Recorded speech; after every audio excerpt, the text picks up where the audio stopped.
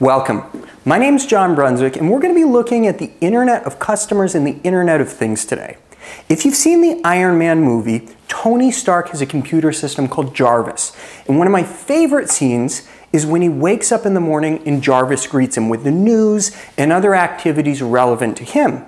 What we're going to do today is we have a display that's set up that's communicating over WebSockets to our version of Jarvis. And what we're going to do is using an Arduino device with Bluetooth connectivity and Wi-Fi. This device here is going to listen for any Bluetooth signals coming from our cell phones. So what we'll see in a moment is my wife, Catherine, is going to be joining us. She's going to walk in, she's going to be greeted, and then I'm going to walk in and be greeted, and we'll watch everything take place real time right here.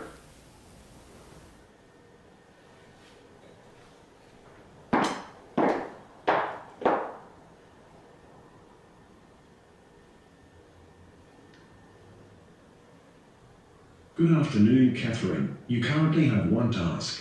Task 1. Finalize marketing materials for upcoming Internet of Things conference.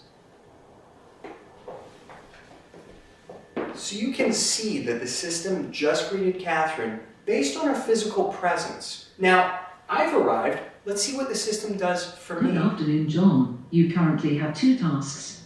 Task 1. Finalize travel for San Francisco meetings. Task 2. Email Don Wilson about the sales meeting next week. Now, I might not be Tony Stark, and my wife probably agrees with that, but I'm able to get a little piece of Jarvis-like capability within my own house. Now, within our companies, we can use these Internet of Things, Internet of Customer type approaches to give ourselves the key information just based on where we move around throughout the day. So, over the next week or so, I'll put all the source code online, and I look forward to our next video.